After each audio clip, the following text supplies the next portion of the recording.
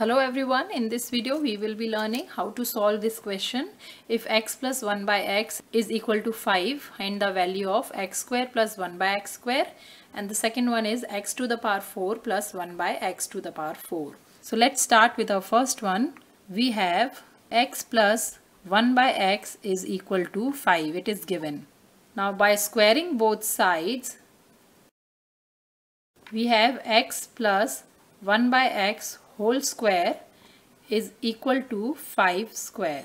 Now using the identity a plus b whole square, we have x square plus 1 by x square plus 2 times x times 1 by x is equal to 25.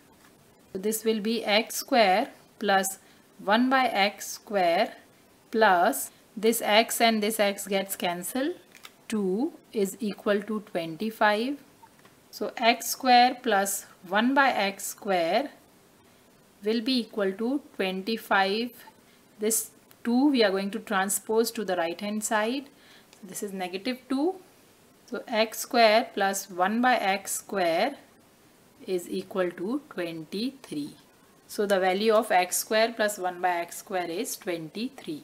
For finding the value of the second expression, we are going to use the same method and we'll find the value of x square plus 1 by x square.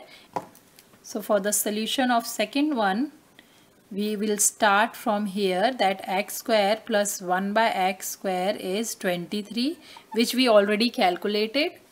Now we'll square both the sides of this expression. So this will be x square plus 1 by x square whole square is equal to 23 whole square. Now we'll use the a plus b whole square identity.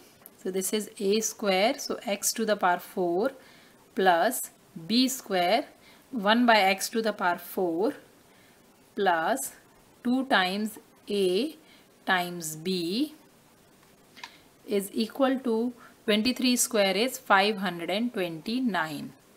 Now we have x to the power 4 plus 1 by x to the power 4 plus this x square and x square gets cancelled.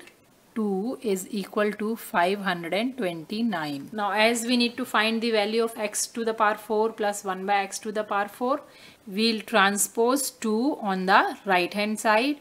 So we have x to the power 4 plus 1 by x to the power 4 is equal to 529 minus 2, which will give us x to the power 4 plus 1 by x to the power 4 is equal to 527, and this is the value we need to find out.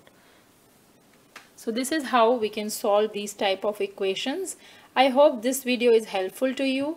If you like the video, please hit the like button and subscribe to my channel for more math videos.